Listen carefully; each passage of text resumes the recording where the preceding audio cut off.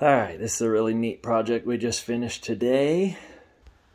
Looks like just your average set of bookshelves, but I promise you it's not. So over here in the middle, we have some double barn doors that open to the right, and to the left. And check this out. This is Ryan math right here. Okay.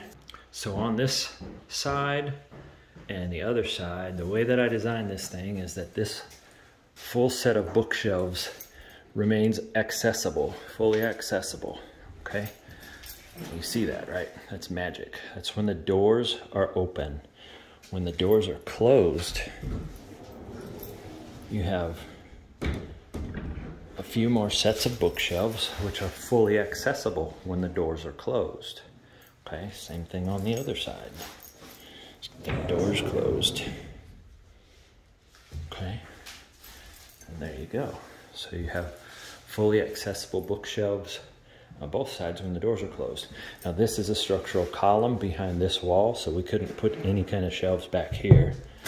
So I just covered it with a panel and trimmed out the place and made a nice little double wall bookshelf, or a double bookshelf wall.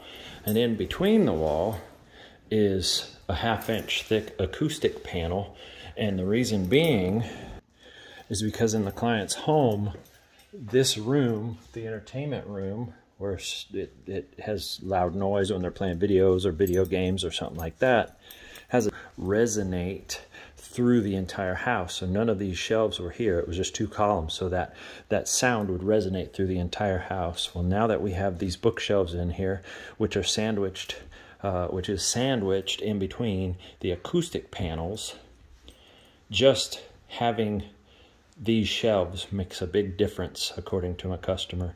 And now that these doors are there, it's going to make an even bigger difference. So they do have the option of putting a little bit more acoustic paneling on the doors if they want to enhance the quality of that silence mode for the rest of the people in the house when they're sleeping or napping or when they want to enjoy their privacy. So there you have it. Thank you very much for watching. This was a nice, fun project, as usual. Good day.